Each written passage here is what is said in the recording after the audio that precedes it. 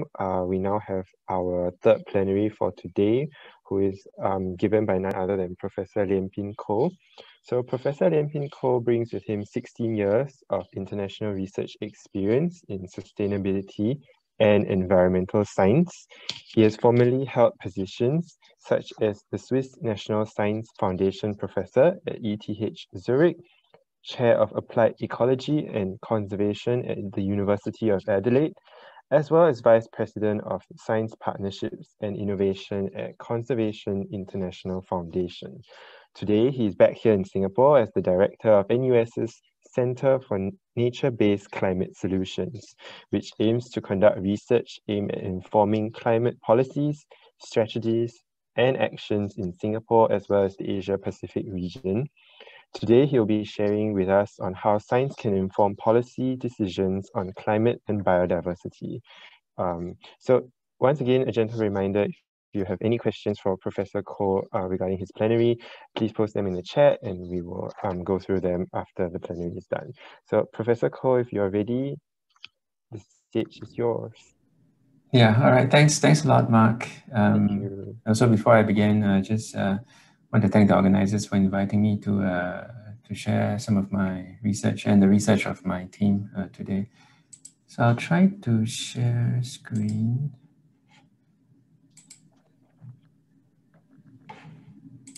Hope you can see this. Yes. Okay, good. Okay, great. So I have quite a few slides and not much time, so I'll just jump right into it. As Mark mentioned, my name is Lian Pin. I am an applied ecologist and a professor in the Faculty of Science at NUS and the director of this new center that Mark also mentioned. I will tell you more about the center towards the end of my presentation, but for now, I would actually like to focus on the science and talk about how science can help inform our decisions and policies when it comes to climate solutions and biodiversity conservation. So some of us here who are old enough, unfortunately old enough, might remember a famous person making this statement or infamous statement back in around 2002. He was, of course, talking about a completely different context.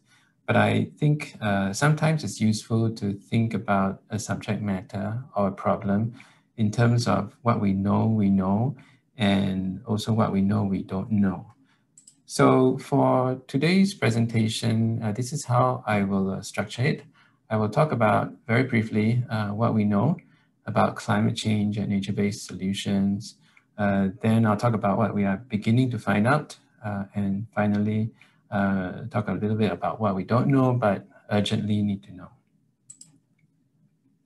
So what do we know? I think we know the problem quite well. If we take the annual average temperature of our planet over the last 170 years, color code them on a temperature scale of blue to red, indicating cooler to warmer temperatures, this is what we would see. If we look at the data for individual countries in our region, we see a similar trend. Now today, it's not controversial anymore that our climate has been getting increasingly warmer at local, regional, and also global levels. We also know the cause of the problem quite well. It is, simply put, the accumulation of carbon dioxide and other greenhouse gases in our atmosphere. On this graph, the blue line shows the global annual emissions. It is now at about 40 billion tons per year. The pink line shows global carbon dioxide concentration, atmospheric concentration. It is now over 400 parts per million. So we know the problem, we know the cause of the problem. I think we actually also know the solution. We basically have to reverse what we had done in the past 170 years by reducing our emissions to effectively zero. And according to the IPCC, we need to do that within the next 30 years or so if we are to achieve the Paris climate goal of limiting global warming to below 2 degrees Celsius above pre-industrial levels. In fact, we need to go below net zero or zero to also reduce carbon dioxide concentration in our atmosphere, to start to remove CO2 in the air. The blue lines you see in this IPCC figure indicate different pathways for achieving the Paris target. If we unpack them a bit, they look something like the 4 graphs on the left. Now, don't worry about the details of the pathways. They are just responses to different scenarios of how global society might develop over the next few decades. From, for example, a low energy demand scenario, which is P1, to a high energy demand scenario, P4. For now, let's just zoom in on pathway P3, which represents a middle of the road scenario. Now, for the world to achieve net zero emissions by around mid-century, all IPCC pathways require emissions to peak in 2020, which is this year, followed by rapid decarbonization. But most importantly, all pathways also require actions in the brown part of the curve. And the brown part of the curve above the zero line represents opportunities to reduce emissions, mainly by avoiding deforestation. For example, avoiding the loss of peatlands in Indonesia. The brown part of the curve below the zero line are opportunities for us to remove emissions, capture CO2, mainly through the restoration of, for example, mangroves and other blue carbon ecosystems. These are the so-called nature-based climate solutions that some of us have been hearing quite a bit about. And scientists have estimated recently that these solutions have a climate mitigation potential of up to about 20 to 24 billion tons of CO2 per year. So nature-based solutions are important, but so what? What does that mean for society, for corporates and individuals? Well, I think the key take-home message is this. Nature-based climate solutions are important, not just because they are something nice to do or that they tell a nice story, a good story. They are important because they are an integral part of the solution. And if you look at these IPCC pathways, the brown part, the nature-based part, are baked into every one of these pathways for us to achieve the Paris climate goal. In other words, even if we manage to decarbonize, tackling the gray part of the curve, we would still fall short of our targets unless we also figure out the science and the practice of implementing these nature-based solutions, the brown part of every pathway. Okay, so let's move on to part 2. What are we beginning to know, to find out? So another famous person recently made the statement that numbers don't lie. Now, numbers don't lie, but they can change, and they do change over time as we improve our understanding of the world through science. So what I'm about to present to you are some preliminary research and findings from our center. I emphasize that these are preliminary findings. Most are not yet published. Some may not even be publishable until we have more data. But these initial insights, I think, are useful to help us understand what we should be focusing on as scientists and where the opportunities and risks might lie. So let's start with the issue of scale. The scale of the problem versus the scale of our solutions. In previous slides, we learned that global emissions is around 40 billion tons per year. On this slide, I've also included the emissions of China, US, Indonesia, and Singapore, just for some perspective. We also know that the mitigation potential of nature-based climate solutions can be up to about 24 billion tons per year, as I mentioned earlier as well.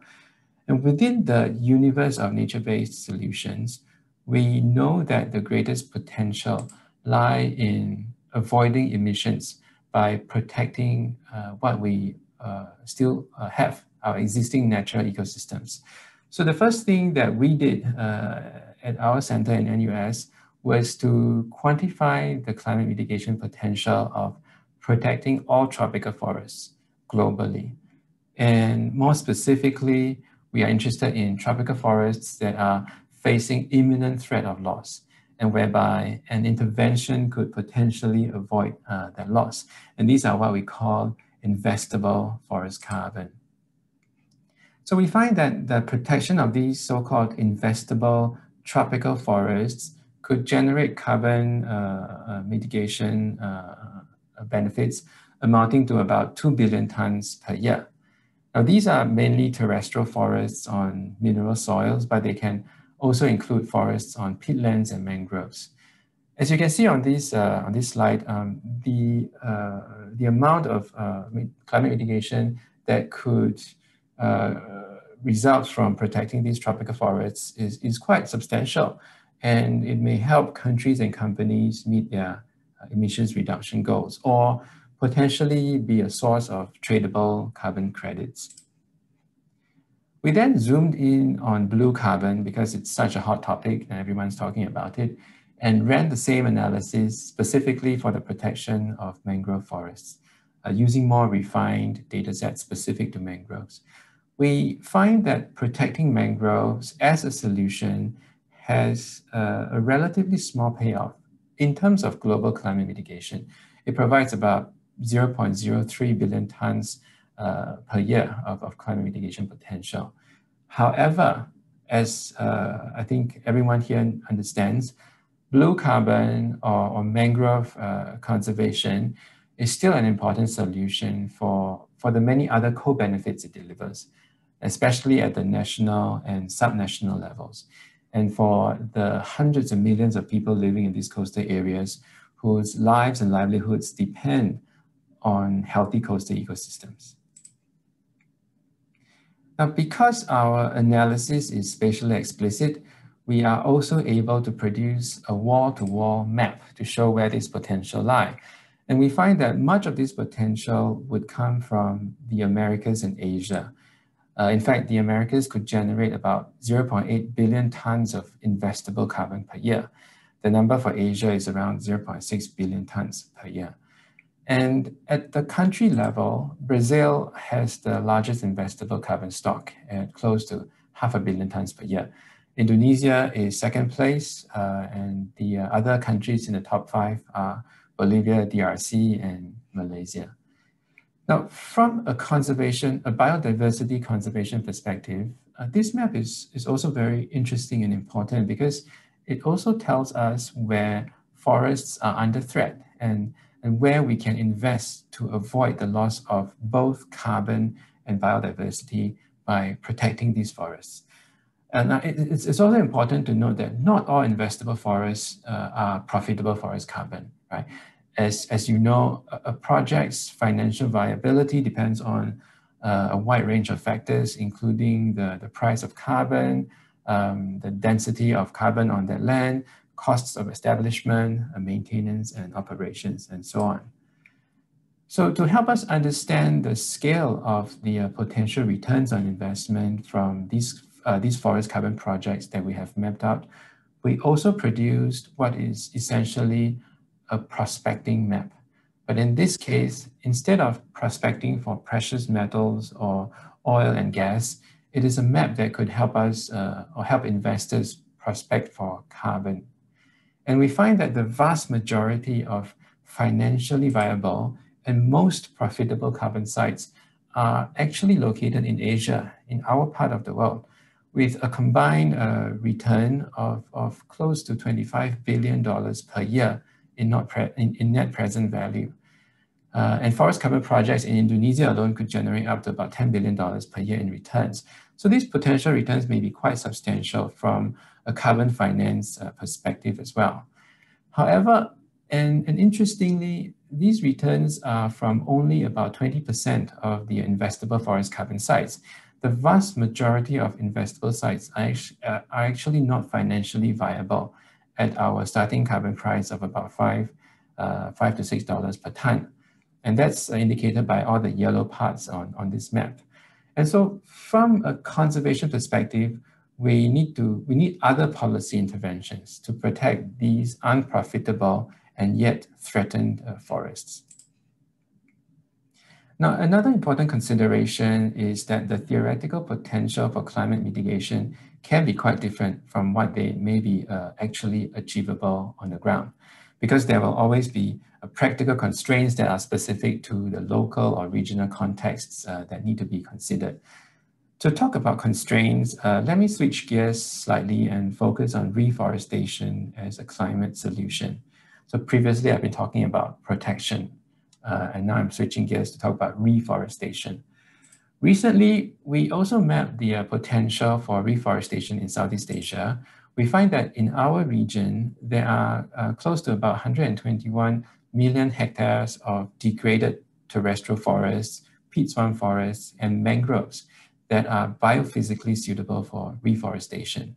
And the restoration of these degraded lands could potentially remove close to about 3.4 billion tons of CO2 per year.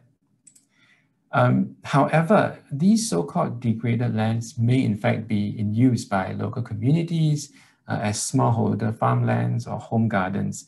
So appropriating these lands for restoration or reforestation may compromise the livelihoods, the food security, and the land rights of these land users. Furthermore, reforestation may require constant site maintenance and protection against threats, including tree diebacks, logging, forest fires, and so on. We find that as we start to apply these different layers of constraints, the picture starts to change as well. The amount of land that is practically available for reforestation can quickly shrink from what was thought to be over 120 million hectares to less than 8 million hectares across the region. And in the most constrained scenario, reforestation might only remove less than 0.25 billion tons of CO2 per year, which is literally a fraction of the unconstrained potential.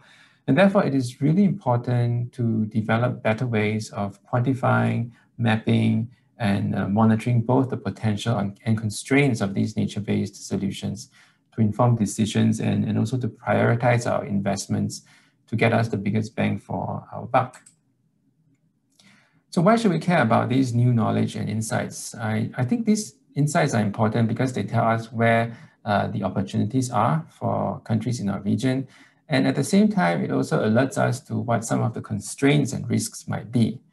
And so I think it makes good sense for us to invest in producing policy relevant science in this area and for the research institutions in our region to serve as knowledge hubs for climate solutions for our region.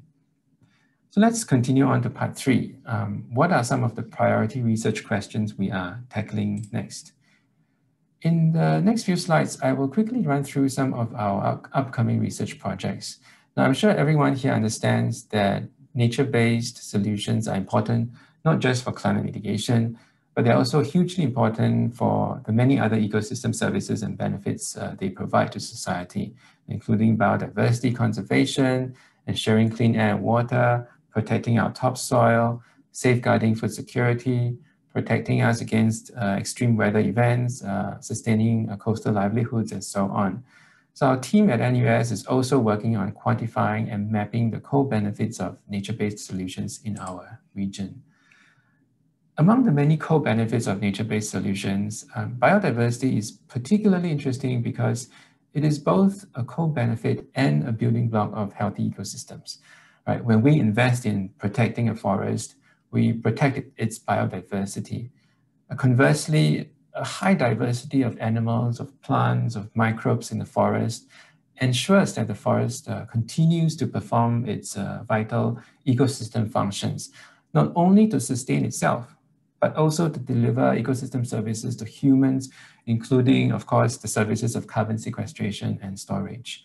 So this value of biodiversity is currently not properly reflected or internalized in carbon pricing. At the moment, for example, 1 ton of carbon from a monoculture is priced the same as 1 ton of carbon from a highly diverse and pristine rainforest. So our team is exploring ways to quantify the price premium of this beautiful carbon to properly value the carbon from pristine rainforests or pristine natural ecosystems. So far, we have focused on green carbon, which are terrestrial forests, and blue carbon, which are the mangroves and seagrass meadows and so on. But there are obviously also several other kinds of high carbon ecosystems that have received less attention, including teal carbon, which are the freshwater swamp forests and peat swamp forests, as well as gold carbon, which are the macroalgae or seaweeds. And more importantly, we also need to understand the interconnectedness and interdependence between these ecosystems. So the center is also investing in new researchers and expertise and infrastructure resources, as well as collaborating with other researchers in Singapore and the region to study the climate mitigation benefit and co-benefits of these other high carbon ecosystems. Now, nature-based climate solutions are promising, but they are certainly not without risks. There are three big risks in particular. In terms of forest protection, it can be challenging to benchmark additionality. Now, to understand what would happen, for example, if not for this intervention. For example, if the threat of deforestation was inflated, then this investment would not deliver the full extent of its intended outcome. So it's very important to understand what would otherwise have happened and what is the added value or benefit of implementing these forest protection action. Alternatively, if the threat is real, say because the forest is sitting on very productive lands for agriculture, then the pressure to develop the land will always be there. How can we ensure the permanence of the solution, right, after the project has ended and the credits are retired? And finally, there is also the risk of development being diverted elsewhere. In our highly globalized and telecoupled society, it can be challenging to mitigate this risk of so-called leakage. Therefore, it is important to also develop better ways of accounting for these risks to inform decisions and to prioritize our solutions. So far, I've been talking quite a bit about what we have been doing as a center. And so now I will switch gears and talk about who we are and what we are. The Center for Nature-Based Climate Solutions is a new research facility at NUS in Singapore. And with this center, we are bringing together researchers from across different disciplines, departments, faculties, and even universities to pool our resources and expertise to work towards a common goal. The research interests and expertise of our center, the center's researchers are very diverse. They include marine biology, mangrove ecology, forest ecology, as well as conservation science, remote sensing, spatial prioritization, environmental policy, governance, and law. The center is investing in 5 strategic areas of research. I won't go into the details of these research topics or themes, but just very quickly, they include understanding the impacts of climate change in the region, not just the direct impacts, but also the indirect impacts, for example, impacts on society by compromising our food security and water security and so on. We are also investing in understanding, identifying solutions and constraints of these solutions, including some of the work that I've shown you in earlier slides. We're interested in barriers. Now, what are some of the economic and societal and policy barriers to the uptake and implementation of these solutions? We want to be able to prioritize our solutions. And of course, we're also very interested in how technology could be helped to not only help us in our research, but also to implement these solutions.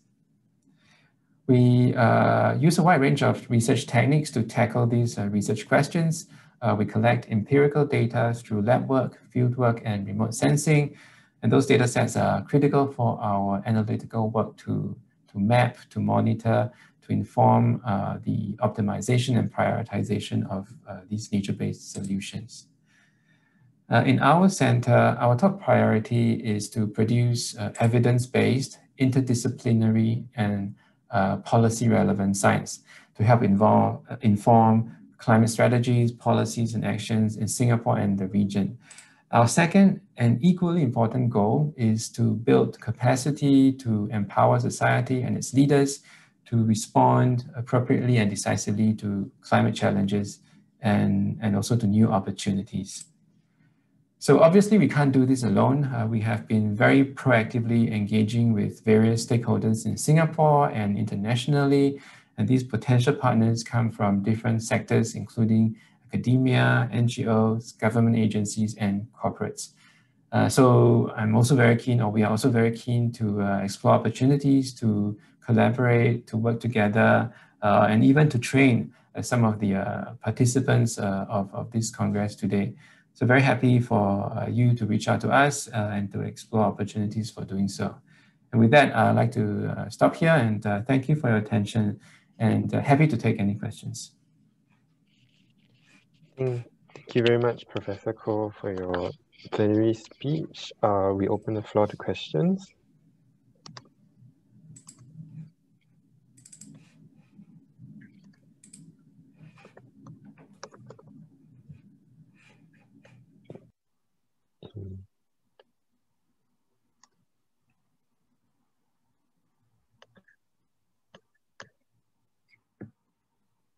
May I start?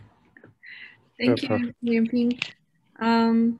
You talked about evidence-based science, and when it comes to biodiversity in the region, let's say rainforest, how would you measure the biodiversity in the region? Well, I think there are already a lot of established methods and techniques for measuring biodiversity, a lot of the field techniques especially.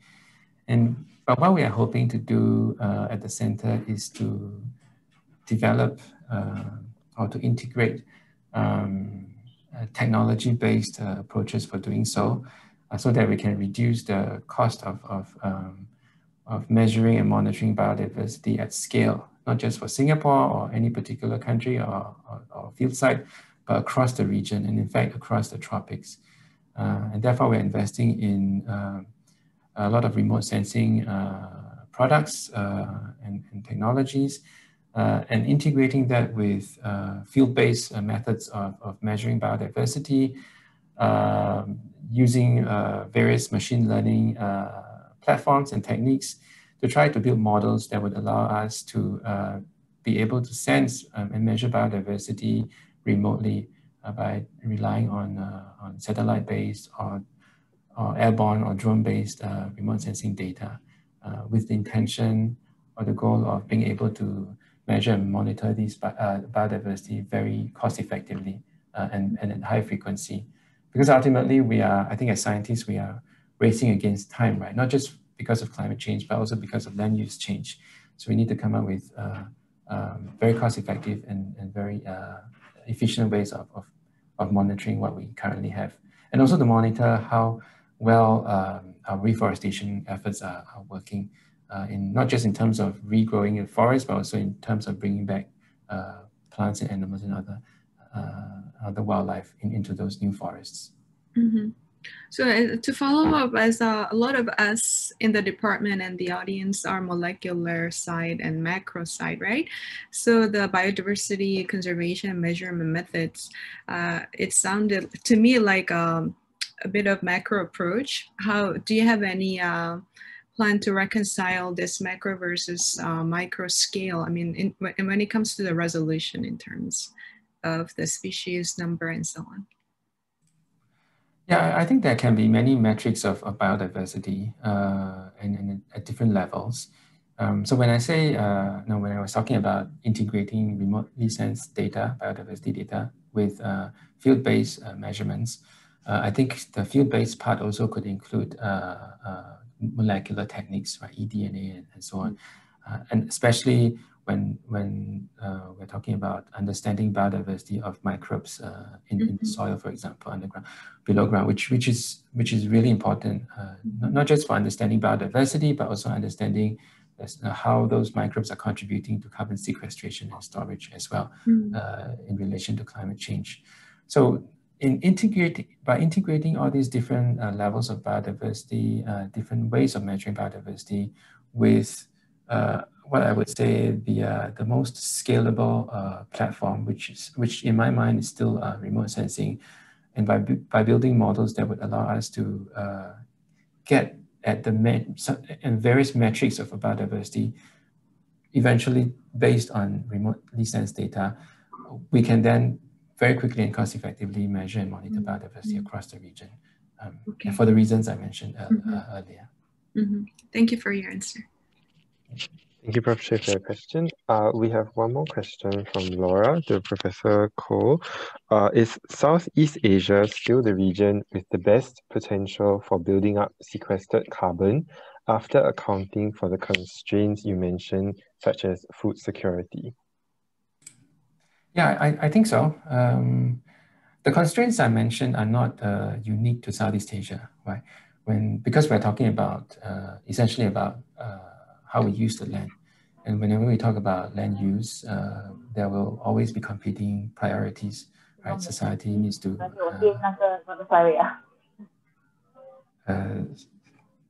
sorry, maybe I'll continue. So there will always be competing priorities. So it's not unique to Southeast Asia. In terms of the amount of carbon, of forest and carbon stocks that are still that still remains across the tropics, I think depending on what particular ecosystem you're talking about, in most cases, I think Southeast Asia is still a very rich and diverse area when it comes to our remaining tropical ecosystems, particularly I think in terms of the coastal ecosystems, mangroves, for example. So I think from the findings of our preliminary research, and as you had seen earlier in my slides, Southeast Asia is one of the highest, has the highest potential in terms of nature-based solutions from protecting our remaining tropical forests. And it also has the highest potential in terms of generating returns, not just climate-wise or biodiversity-wise, but also financially, economic returns for investors that are willing to invest in protecting our forests. Thank you, Prof, for your answer. Thank you, Prof, for your answer. So we have come to the end of our plenary. Thank you all so much for your questions, and thank you, of course, to Professor Koh for your excellent plenary speech. We will be in touch regarding the memento for the plenary.